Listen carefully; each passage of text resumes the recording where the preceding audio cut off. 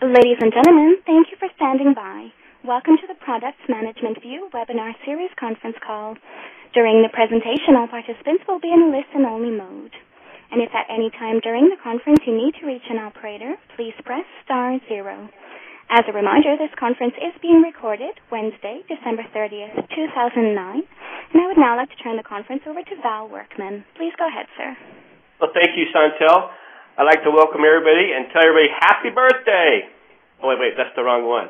Well, to those who are participating in Ready Talk, Twitter, and those who will be reviewing this webinar as a podcast or flash presentation later, hello. I'd like to welcome you to this new session of the Product Management View series. I'm Val Workman from RYMA Technology Solutions, one of the sponsors of this webinar.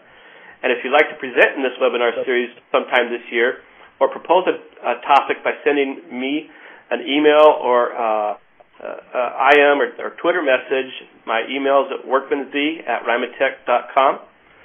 The PMV is all about distributing the shared experiences and information of the members within our open product management community. And today, the PMV is the world's largest free repository of product management recordings. I'd like to thank Ready Talk for their generous support of this community effort and welcome Holly from Ready Talk, who will be continuing to support our efforts during these webinars. And it's hard to get that kind of customer support these days. She'd love to have any feedback you can provide to her. And this webinar is also sponsored by the LinkedIn Roadmap Definition COP, which is an open community of practice for folks interested in improving the practices of road mapping by product managers. We'd like to encourage your participation where you can. I'll be your moderator today, and it's my pleasure to welcome Brittany Herrera, who will be presenting Unify Cross-Functional Activities for Painless Product Management. Now, David Locke presented a while back a webinar that promoted strategic leadership as a solution for strategic planning, for strategic alignment.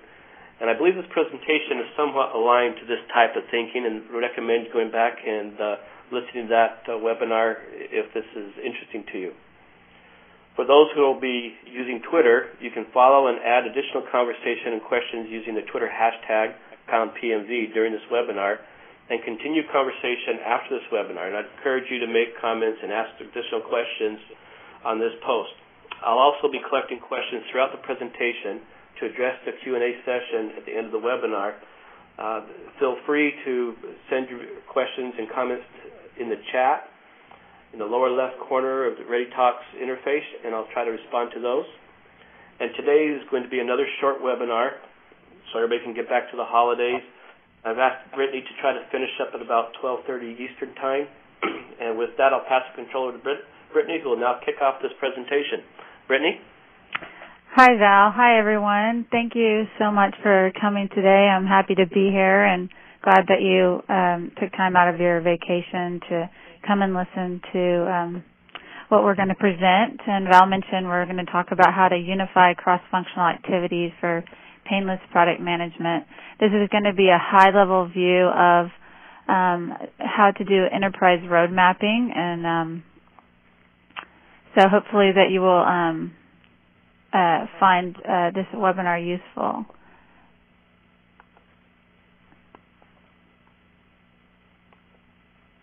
At PM Nerds, we have 6 phases. We do 6 phases of enterprise road mapping. Some of you may do enterprise road mapping different ways, and these are the 6 phases that we do. The first thing on the agenda we'll be talking about is how to create an enterprise roadmap charter. Then we'll be identifying potential organizational milestones. Then we'll resolve concerns and adopt milestones. And then plot milestones across time. And then resolve concerns and adopt the enterprise roadmap. And then once we've adopted the enterprise roadmap, we'll update and modify the enterprise roadmap.